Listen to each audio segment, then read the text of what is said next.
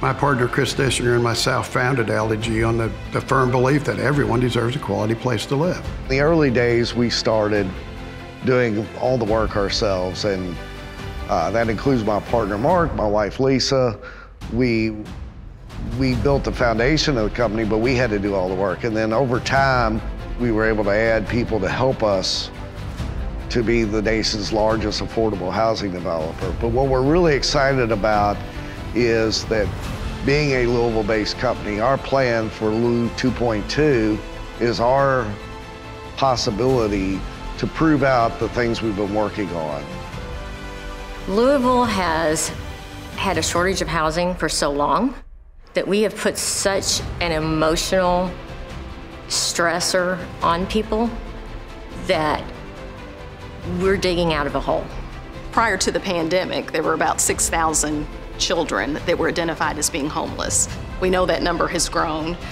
We also know that number is probably very underreported. Well, there's a lot of research that really speaks to the correlation around having access to quality, stable housing, and how that really helps with outcomes, educational outcomes, health outcomes, and social and emotional outcomes for young people.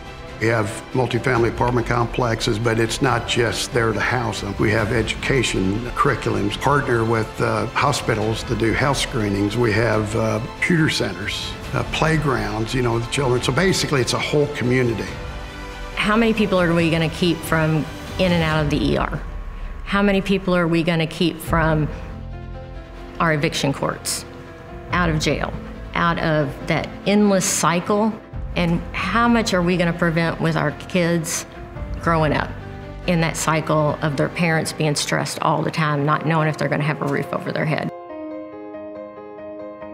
What we've learned from our work with the Institute for Health Equity is so much about the need for housing, and the need for the dependability of the housing.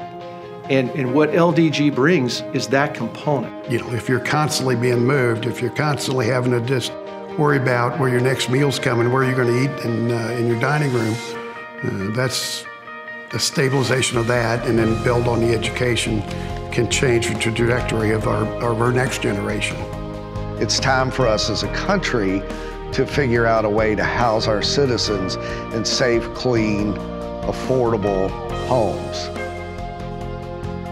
Opportunity to demonstrate that if you're able to provide quality programming, again, make it accessible, making it free, that you can have good outcomes with young people. We can make a difference in the health status of those individuals that are part of that housing development. So it's a connecting of dots that made so much sense. But certainly we see an opportunity with people in reliable housing to feel a sense of confidence about themselves that perhaps they hadn't felt in the past. Nothing goes further at helping your health status than feeling good about who you are. What we see is in every community we work in, there's not enough housing for people that are able to afford it. And it just seems like every year the need grows much faster than the supply of housing. First of all, it's a basic human need. But second of all, it's an economic development thing. As we get calls all the time from large companies that are trying to hire employees that can't find reasonable places for their employees to live. We think that the commitment to go into a community in a permanent way and build permanency around neighborhoods and participate in the economy of that neighborhood and make sure that it is raised up, to make sure that we're employing people that are in those neighborhoods where the younger people there can build those trust relationships. Thanks to partners like LDG, we have now been able to make the promise to every kid within JCPS that's in the 8th grade up. We're making that promise to them that if they stay in school, do what they need to do, we will help them and support them and give them this opportunity for a post-secondary education. LDG's been fortunate. We've built more than 20,000 affordable housing units throughout the United States, but we're headquartered in Louisville. We live in Louisville. Most of our employees live in Louisville. It's our home.